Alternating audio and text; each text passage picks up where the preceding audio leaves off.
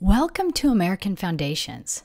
As we discuss the founding principles of this great country, you might be inclined to ask, what does this have to do with me? Or why is this class required?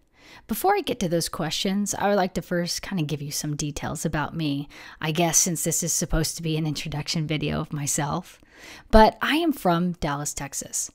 After I graduated from high school, I attended Ricks College. I lived in dorm 6 that no longer exists, but here I am with my roommates. I am the one wearing a hat. Here's another picture of me at a dance called Morp, which I had never heard of until I went to Ricks. Someone actually had to tell me that it was prom spelled backwards. I know, right? We just don't have those in the Big D. And here's another picture of my dorm room that I loved. I would like to bring your attention to two features that will really date me. The first one is our rockin' telephone. Back when hashtag really meant the pound sign. Also, we would often jam out to Enya and our very amazing boombox while the construction crew was building the Taylor Religion Building right next door. Those were truly good times. A little bit later, I served a mission in Chile's Santiago South.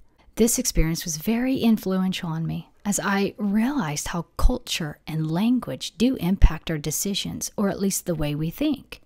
This experience also gave me a love for my country, as I had an opportunity to live in another country.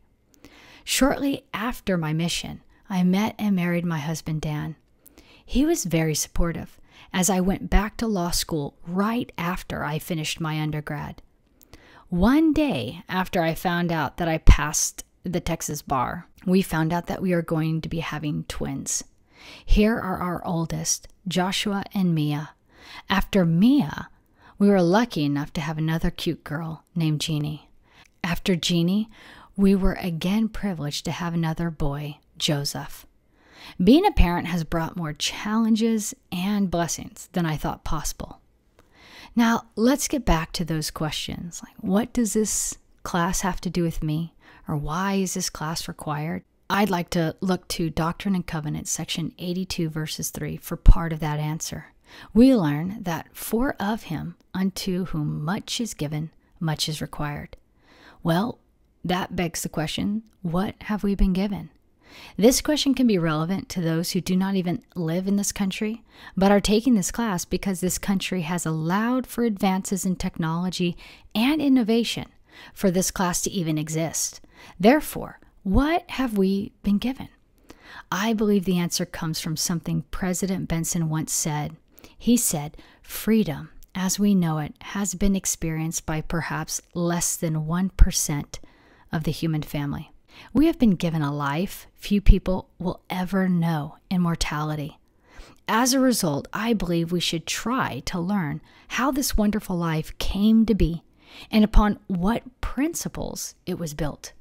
By understanding the principles behind the success, we can maintain what we have and even build greater things upon it.